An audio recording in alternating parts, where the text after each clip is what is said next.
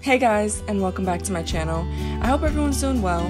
Today I'm going to be trying out some watercolor paints, and watercolor is something that I'm still learning to work with. I'm definitely no expert, but I do think it's a really fun medium and I love the look of it, especially watercolor and ink. I absolutely love the two together, and most of my illustrations are watercolor and ink based. The brand that I'm using today I actually have tried before, but that was years ago when I was just starting to get into art, and I had an art set that came with acrylic paint, oil paint, and watercolor. But I didn't use them much. I think I only tested them once or twice before I moved on to acrylic paint. Most recently, over the past couple of years when I use watercolor, I just use this basic watercolor palette that I got from Michael's for around $6. The brand that I'm trying out is Royal and Langnickel, and I picked up this paint set the other day when I was at Gabe's. If you don't know what Gabe's is, it's this really big discount store that sells a lot of different things for more than half off. It's kind of like an even bigger discounted TJ Maxx or Marshall's. So anyway, I went to Gabe's and I was walking around and I saw this little art section, and they had pencil sets, watercolor, and acrylic paint by the brand Royal and Langnickel. The name sounded so familiar to me, but I just couldn't really place if it was a good brand or not, so I looked it up and I actually found that they carried at Michael's, and of course I get all of my supplies at Michael's, so I trusted it. And the difference is that the art set at Gabe's was only $4.99, so cheap. So of course I grabbed the watercolor and acrylic paint pack, and I thought it would be cool to try them out and let you guys know the quality of them. When I got back home and was looking through my paints, I realized the name was so familiar to me though, because I had some from a long time ago, and I mean over 6 years ago. I just hadn't used them ever. This is a 15-piece set, and the first thing I see is that I have basic colors that come with most paint sets, like vermilion, lemon yellow, crimson violet, Prussian blue, deep green, sap green, burnt umber, black, and white. It also comes with a pencil, 2 paintbrushes, and a little plastic blending palette, and a really cute pocket-sized watercolor paper sketchbook that's the perfect size to go. You throw it in your bag and you can paint wherever. The paintbrushes seem decent quality. I do like how soft the bristles are, which sometimes you can get cheap paintbrushes in sets, but I'm overall satisfied with the quality of these. Of course, the first thing that happened when I tried to open the first tube of paint, it pretty much explodes. And of course, I had to open the darkest color first and stain my fingers for the rest of the video, so that was great. That's the one thing that I don't like about these little tubes of paint, that you've got to pop them open, and sometimes the pressure that's released makes the paint squirt right out and there's no way to put it back in, so it kind of seems like a waste. But what I can say is that I do love how pigmented the colors are of this watercolor. I can't really get this pigmentation from the basic watercolor that I use from Michael's. It gets the work done, and it helps me practice. So if you're looking to get into watercolor, I would definitely recommend starting with something like that. Or you can jump into this right away. I just preferred starting with something basic and then building up from that. But that's just me, again. My favorite thing to sketch out and paint recently is all kinds of flowers, mainly roses, as those are one of my favorite kind of flowers, but it is springtime and I've been seeing tulips pop up everywhere. And wow, are tulips underrated? I don't know why I never really paid them mind before, but I've just started seeing them this spring, and the color, the shape, I've just been seeing them everywhere, and I've had an urge to paint them. And that's what my inspiration for today's sketches are. I'm using some of the paper from Royal and Langnickel's watercolor sketch pad, and right away I'm loving the thick quality of it. I've used a lot of sketchbooks before and sketch pads, and the pages all warped in some slight way, which I didn't like, but I made it work because it's what I had available to me. Recently I purchased a multimedia sketchbook from Michael's, and it's by Kansan, and it does have pretty good quality paper. It says on the cover that it is specifically for acrylic paint and watercolor, and it works pretty well. But I'm going to try this watercolor paint out on some of that paper from my Canon sketchbook, just so you can see the difference and get an idea of what this paint will look like on watercolor paper and multimedia sketchbook paper. So sit back and enjoy the video, and I'll see you in a bit.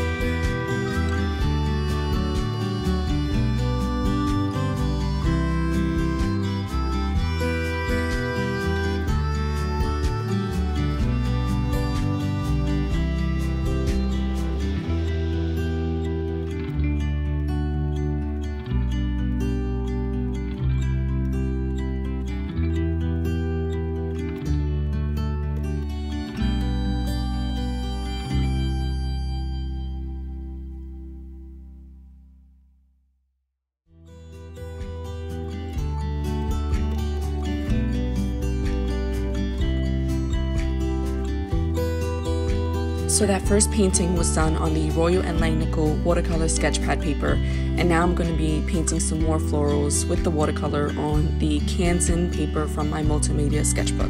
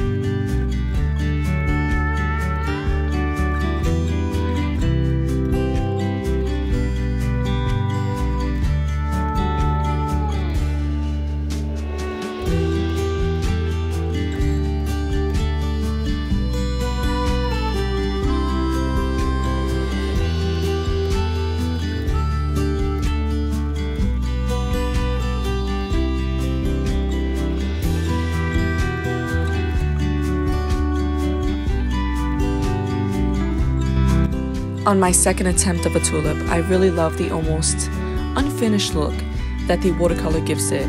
I was a lot more free with my color choices, and I just love the overall look. Now with the watercolor paper, I do love that the pages are thick and slightly more pigmented. It almost looks aged yellow, and I do love how my watercolor sketches look on it. It just makes it pop. The Kanzen can be a bit white and bright, and it makes me feel like I have to cover every inch of paper. But again, this is just me. Both are really good quality sketch pads. I would recommend either. The Kanzen Multimedia Sketchbook is great and only around $5 or $6 at Walmart or Michael's. And I will put the links down in the description box of all the supplies used in case you are interested in trying them out for yourself. If you guys enjoyed this video, please click that thumbs up button and subscribe to my channel for more videos like this. Thanks for watching, and I'll see you next time.